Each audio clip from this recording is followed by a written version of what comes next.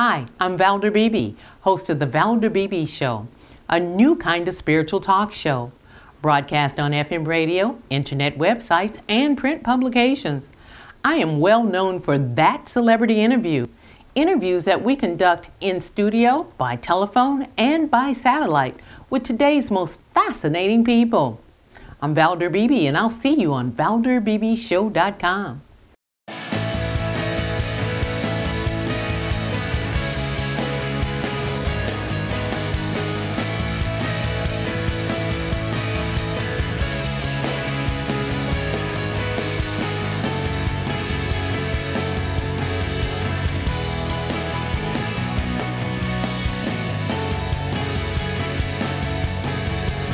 Good morning. This is Valder Beebe of the Valder Beebe Show. I want to thank you guys. I want to thank Shelley Lyford and Karen Becerra for joining me this morning.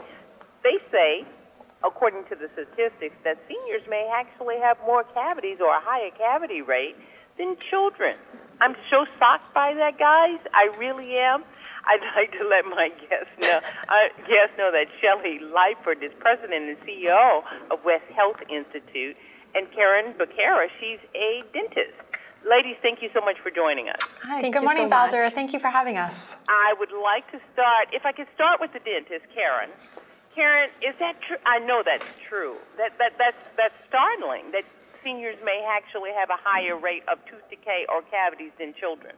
I know, it is very shocking, but seniors do take a lot of medications, and those medications have a very common side effect that causes dry mouth. The acidity in the mouth changes and makes them very prone to develop a very rapid, evolving, nasty type of tooth decay that is called root decay. That's what makes them more prone to develop cavities than even children are. Shelley, you guys opened the Gary and Mary West Senior Dental Center. Obviously, there's a need. Tell us about this opportunity. Yeah, there is a profound need. Millions and millions of seniors across the country are suffering, and really suffering in silence, from tooth decay, gum disease, loss of teeth, infection, different sorts of oral cancers. And what we have done in San Diego is create a new model of care called the Gary and Mary West Senior Dental Center that actually begins to recognize the fact that for far too long we have separated the mouth from the body. And we have developed an integrated model of care where we are providing oral health services along with basic medical services and much needed social services. And this new model of care is going to address the decades-long problem of lack of access for our seniors.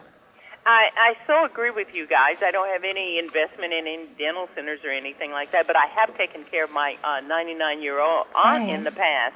And one of the things is she had great services, private services, but there was really no good dental model to spur you to say, let's go to the dentist. And we did go to the dentist, and we did it out of pocket. Right, and it was expensive.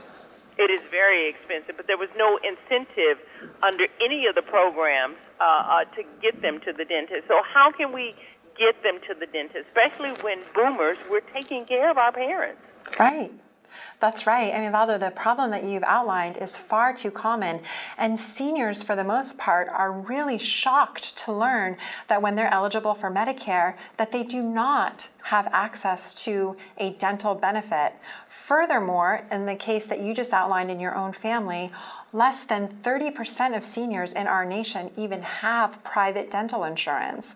So Medicare, compounded with a lack of private insurance, is really exacerbating this problem around access to care.